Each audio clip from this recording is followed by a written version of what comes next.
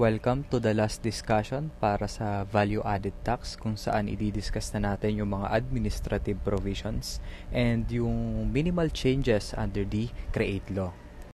Again, if we can recall, those who are registrable as VAT taxpayers ay yung may mga gross selling price or gross receipts, GSP or GR for the past 12 months exceeded 3 million, no? So yung historical sales nila exceeded 3 million pesos. On the other hand, registrable din yung mga businesses, no, na yung GSP or GR nila is reasonably expected to exceed 3 million pesos for the next 12 months. And of course, yung mga gustong magpa-register as VAT, as long as, or even though hindi nila nasasatisfy ito, they could register as VAT taxpayers. For purposes of determining the GSP or GR, yung mga mag-asawa daw are considered separate taxpayers. Ibig sabihin, halimbawa, si lalaki at si babae ay merong negosyo sila, no? Magkaiba sila ng negosyo. Yung isa, sale of goods, yung isa, sale of services. Yung identification, if they are subject to VAT, kung VAT registrable sila, ay hindi kailangan pagsamahin yung kanilang GSP or GR para i-compare doon sa 3 million kasi sabi nga dito sa VAT, they are separate taxpayers.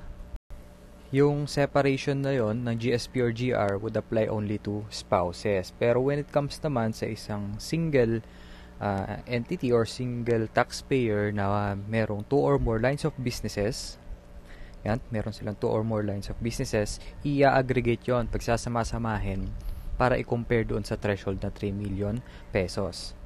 Now, if you have a business in Quezon City, halimbawa, and you have a business in Bulacan, so pagsasamahin yon, as long as you are single taxpayer, pagsasamahin para malaman if you are subject to VAT, kung nag-breach ka or mag-breach ka ng 3 million pesos na mark. For the payment of VAT registration, kailangan natin mag-accomplish ng BIR form number 0605. So yung BIR form 0605 is a general form yan sa BIR na ginagamit dun sa mga payments na hindi nagre-require ng tax return. Okay, so one of the uses lang ng 0605 yung payments para sa VAT registration. And yung payments para sa VAT registration, 500 pesos. Okay, 500 pesos for every separate or distinct establishment. So, kung meron ka mga branches, no, yung main branch mo, tapos yung mga branch mo, kailangan mong i-register yon separately and 500 pesos each. And then, yearly, nagkakaroon tayo ng registration pa rin. No? So, may annual registration na 500 pesos na binabayaran not later than January 31 every year. And apart from registering your business, yung business mo in general as a VAT registered entity, kailangan natin mag-register din ng ibang items such as yung books of accounts natin. No? And i-register din natin yung ating mga SIs and ORs as VAT invoices or VAT OR. Kailangan nating i-register yan bago gamitin kasi kung gagamitin natin yung mga yan nang hindi natin i-register, malamang hindi yan makikredit as VAT transactions. Now, we need to remember na all barter, lease, exchange, sale of goods or services, all blessed GS shall be issued a corresponding VAT invoice or VAT OR. All purchases covered by invoices or receipts other than VAT invoice or VAT OR shall not give rise to any input tax. If you can remember dun sa previous discussions natin na kaya ka nagkakaroon ng nire-record na input or output VAT dahil meron kang ebidensya. Ngayon, kahit na nagbayad ka, okay, kung hindi naman evidence ng resibo yon, ng invoice or ng OR, hindi tayo makakapag-claim ng VAT. And yung mga receipts na yon, okay, dapat should be made at least in duplicate. Yung isa para sa buyer, para sa'yo, at yung isa para doon sa seller. Kaya lagi tayong mag-ask for a receipt.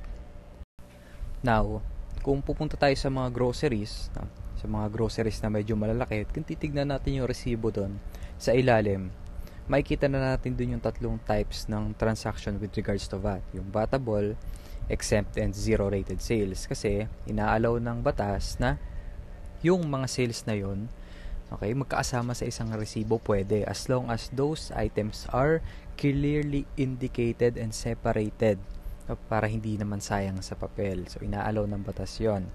VAT-registered taxpayers may issue a single invoice / receipt involving VAT and non-VAT transactions provided that the same clearly indicates the breakdown of taxable, exempt, and zero-rated transactions and the computation of appropriate VAT.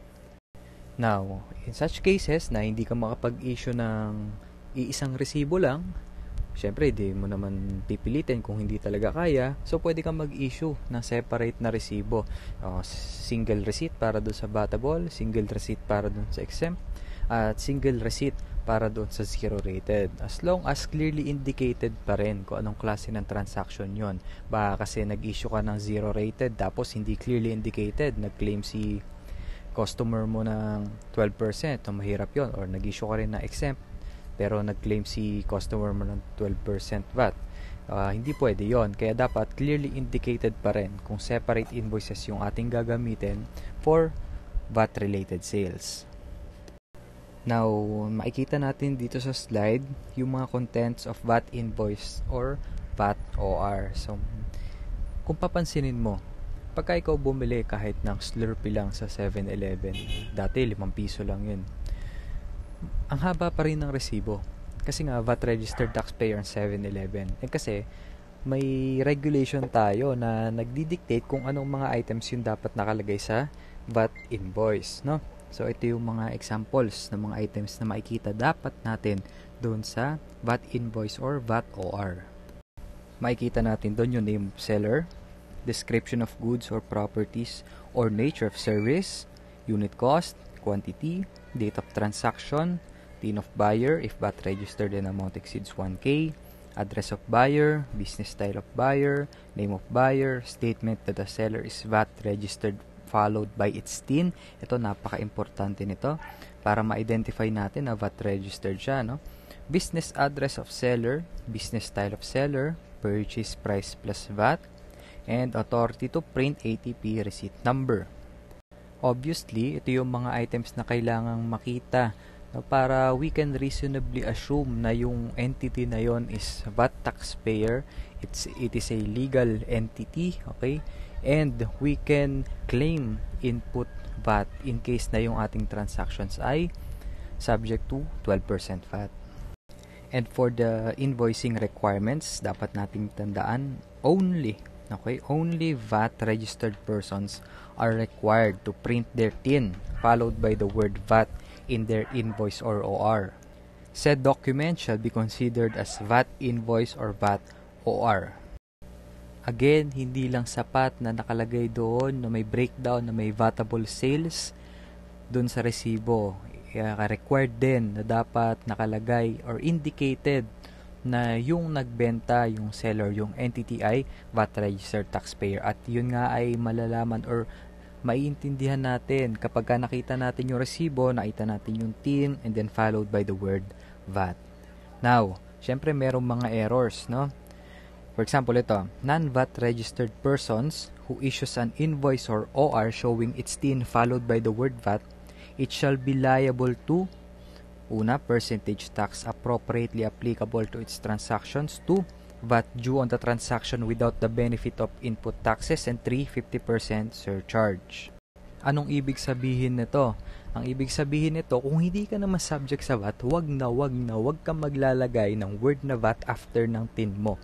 Bakit? Kasi sinasabi nga natin na kapag ikaw ay VAT registered, yung sales mo is subject to VAT. Okay? Generally subject to VAT. And pag generally subject to VAT yon, yung bumili sa'yo, if they are VAT registered as well, magke-claim sila ng input.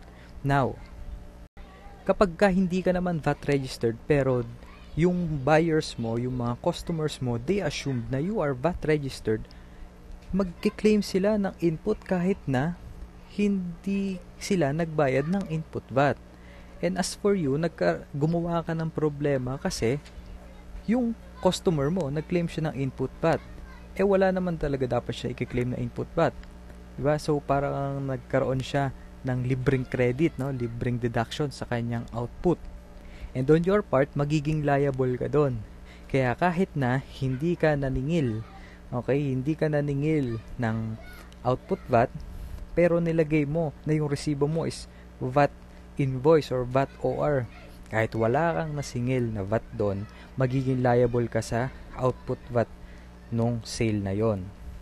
Okay? Magkakaroon ka ng output VAT sa sale na yon. And what's worse, yung transaction mo na yon na may output VAT, okay, dahil sa error mo, wala kang pwedeng i-credit na input VAT. Kasi first and foremost, wala ka naman talagang input VAT. And kaya ka lang binigyan ng output VAT kasi naggawa ka, okay, nagkaroon ng amounts doon sa yung customer mo ng input VAT na wala naman dapat. And on top of that, syempre hindi ka liable sa VAT, which makes you liable to another business tax. Yun nga percentage tax. So magiging dalawa yung business tax. May VAT ka na, may percentage tax ka na, yun naman talaga yung dapat sa'yo. And magkakaroon ka pa ng 50% na surcharge. Kaya mag-iingat tayo, no? So wag tayo mag-i-issue ng resibo na VAT kung hindi naman tayo VAT registered. Wag tayong maglalagay ng word na VAT after ng TIN natin kasi i-assume na nga nung customer natin na makakapag-claim sila ng input VAT, which in turn hindi naman dapat. Nagkaroon ng benefit yung customer mo. Ikaw mag-shoulder nun kasi in the first place, hindi naman dapat siya nakapag-claim ng input VAT doon sa transaction with you. Now, sabi natin kanina, kapag ka ang isang resibo, dapat clearly indicated doon yung mga types of transactions kung pagsasama-samahin natin yung mga subjects sa 12%, sa 0% at yung mga exempt. Pero in such cases na hindi natin malinaw na na-indicate yun doon sa resibo, okay, VAT registered persons who issue a VAT invoice or VAT OR for VAT exempt transactions but fails to display prominently on the invoice or OR the term VAT exempt sale shall be liable to VAT. So kasi magmi-mislead tayo ng ating customers and mahirap yon. Kaya dapat clearly indicated doon na VAT exempt, 12% or 0% para hindi tayo magkakaroon ng maling claims. Hindi magkakaroon ng maling claims yung mga customers natin. Kasi at the end, tayo pa rin yung magiging liable doon. Now, for the VAT filing, no, meron tayong monthly VAT declaration. Nagagamit tayo ng BIR form 2550M. So, hindi naman tayo dapat malito kasi M nga. No? So, monthly. Tapos, yung manual filing nito, not later than 20th day following the end of the month. No? So, the following month, not later than 20th day. Kapag ka manual filing, pero kapag ka gumamit ka ng EFPS, ang EFPS is yung Electronic Filing and Payment System ni BIR, yung deadline nun would be 21 to 25 days following the end of the month, depending on the business industries group. Sa EFPS kasi, meron tayong mga groups doon. No? So, groups A, B, C, D. Tapos, yung kada group na yon naka-designate doon kung ilang days following the end of the month yung deadline ng payment. And di na natin ilalagay yun dito kasi medyo irrelevant na yun kasi masyadong marami yung groups na yun. So if you're to look dun sa industry or dun sa deadline na kailangan mong habulin, alamin mo muna kung anong industry ka and then tignan mo na lang dun sa website ng BIR kung anong group yung industry na kinabibilangan mo. And apart from the monthly declarations, no, meron tayong quarterly VAT declarations. Nagagamit tayo ng BIR form 2550Q. Okay, so Q quarterly. No, so meron tayong monthly, cover noon yung isang buwan, and then meron tayo ng quarterly, covered na yung isang quarter na yon. So para nag-accumulate lang, eh syempre may payments ka na naman noon, may credit ka na noon. And itong quarterly VAT declarations is filed within 25 days. Okay, within 25 days following the close of the taxable quarter. And with regards po sa quarters ng VAT, calendar quarter po tayo kasi yung VAT, it follows the calendar year. Now, sabi natin, yung mga gusto magpa-register at yung mga VAT registrable persons, kailangan magpa-register sa VAT. Kailangan. Now, syempre, hindi naman natin maaalis yung katotohanan, lalo na sa pandemya ngayon, sa pandemic ngayon, no? Na yung GSP or GR, hindi na i-exceed ng 3 million. Kaya in such cases, hindi na kailangan maging VAT registered ang isang entity. And pwede nating i-cancel yung ating VAT registration para hindi na tayo magiging liable sa VAT. Kasi masyado na mabigat yon para sa entities with less than 3 million ang kanilang GSP or GR. Now, VAT-registered entities may cancel VAT registration if GSP or GR is validly demonstrated not to exceed 3 million for the next 12 months and it has ceased to carry trade or business and does not expect to recommence within the next 12 months. Siguro para sa mga businesses dahil sa pandemic ngayon, magagamit nila yung 1, no? Pero yung 2, siguro mahirap maging reason yan dahil every now and then naman pagka lumuluwag yung mga quarantine, nakakapagbukas pa rin kasi sabi dito within the next 12 months, ang taon. So most likely na ang reason dahil sa pandemic ngayon is yung number 1. And the cancellation shall be effective from the first day of the following month the cancellation was approved. Kaya kung tayo po ay magpapakancel ng VAT registration, no, siguraduhin natin na early in the month tayo magpa-cancel kasi sabi dito first day of the following month the cancellation was approved. Cancellation was approved, not the cancellation was submitted. Baka matagal, halimbawa nagpa-submit ka ng 27, no, 27. Paano kapag hindi agad na-approve within the month, no? So na-approve next month na, halimbawa sa third day nung susunod na buwan, di sa susunod na buwan ka pa ulit makaka-cancel yung VAT registration mo. And in such cases na ganun, kung sa 3, halimbawa 27 ka, January 27 ka nag-submit, na approve February 3, yung February na yon subject to VAT ka pa rin dahil yung first day of the following month sa March 1 ka pa mag-i-start ng hindi ka na VAT registered. Kaya kung magka-cancel tayo ng VAT registration natin, sana agahan natin para ma-approve agad at hindi na tumalon sa susunod na buwan. And finally, dito na tayo sa changes under the Create Law. Bagong-bago, fresh na fresh yung mga changes under the Create Law. But first, what is Create? No? So, Create means Corporate Recovery and Tax Incentives for Enterprises. Yan, Create. And it aimed to counter the effects of COVID-19 on the Philippine economy and reduce financial burden on foreign and domestic companies to induce foreign and local investors to invest in the country. Sa business taxes, sa VAT, may minimal lang yung changes under Create, may dinagdag. And doon naman sa percentage tax, medyo significant din kasi i-discuss naman natin yon pag nasa OPT na tayo. Pero in general, yung Create, malaki yung changes niyan. Significant yung change niya para doon sa income tax, corporate income tax, CIT. And yun naman talaga yung objective ng Create Law na kumbaga magkaroon ng ease of doing business yung mga domestic and foreign entities dito sa Pilipinas. Kasi ang Philippines isa sa may pinakamalaking income tax sa ASEAN, and binigay yung Create, ginawa yung Create para makahabol tayo doon sa ating mga ASEAN neighbors para makapag-attract tayo ng mga foreign investors. Again, bagong-bago, the Create was passed into law on March 26, 2021.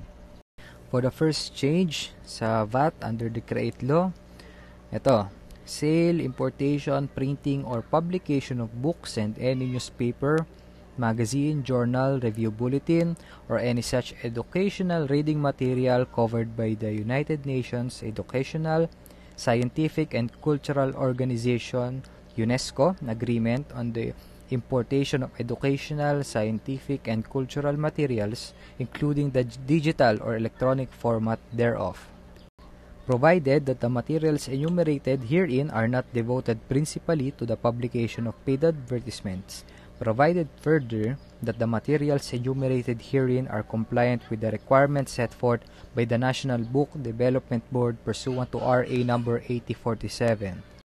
Looks familiar, right? Kasi it's almost the same doon sa isa nating exemption doon sa mga books, 'di ba? Nadagdagan lang siya nung mga materials na under nung UNESCO agreement dun sa importation of educational, scientific, and cultural materials including the digital or electronic format, no? So ginawa itong batas na ito dahil relevant ito now more than ever, dahil nga obviously tulad ng ginagawa natin ngayon, online class na mga schools from the preschool to postgraduate.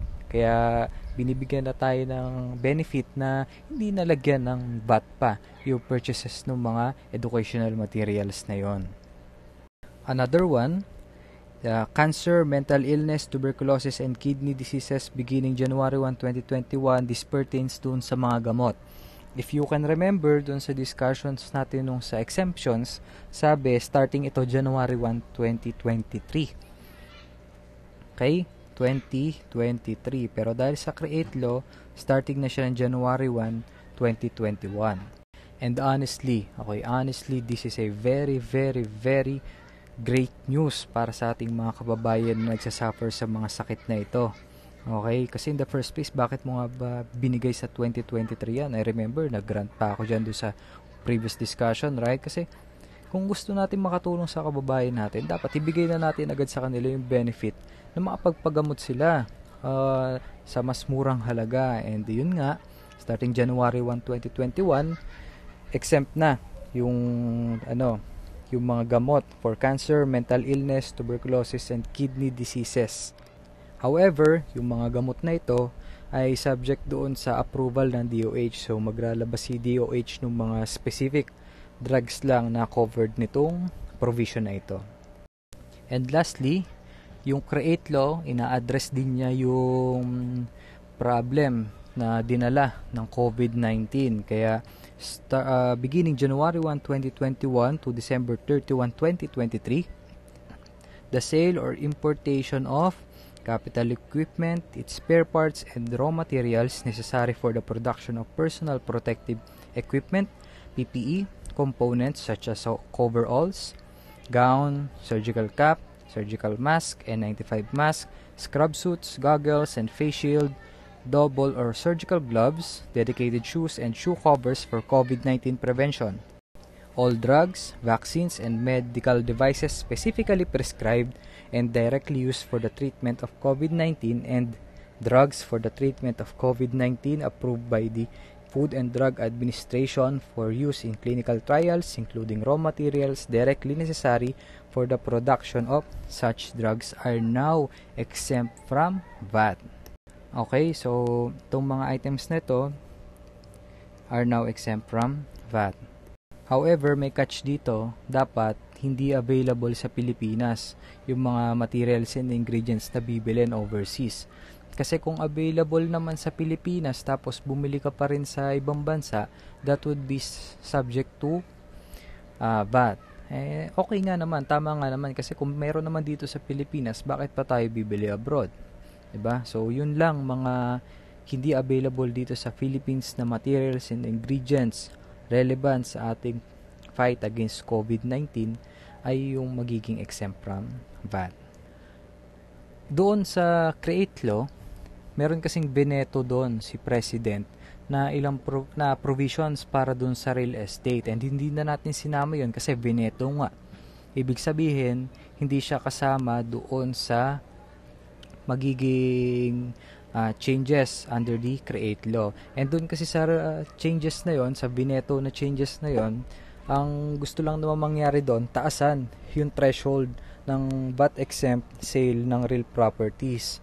And the President, according to sa mga nabasa natin, the President deemed it very usurious na, no? So prone na siya to abuse, yung nataasan pa yung threshold na yon, kaya vineto yon. So but hopefully mataasan pa rin, hindi na lang same nung unang pinropose.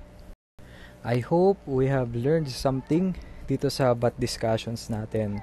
Okay, so VAT, na-encounter natin on a daily basis. Kapag bumibili tayo, makikita natin sa resibo, 12%, etc., etc. Yes, VAT is about the 12% imposition of value-added tax. However, sana maintindihan natin yung essence and reason why there is the value-added tax. For the next discussions, pupunta na tayo dun sa isa pang kind, okay, ng business taxes, which is the percentage tax. And doon naman sa discussions na yun, magiging maliit lang yun. Okay, kasi sabi nga natin, VAT is the general rule and yung percentage tax would be the exception. See you on those discussions. Thank you.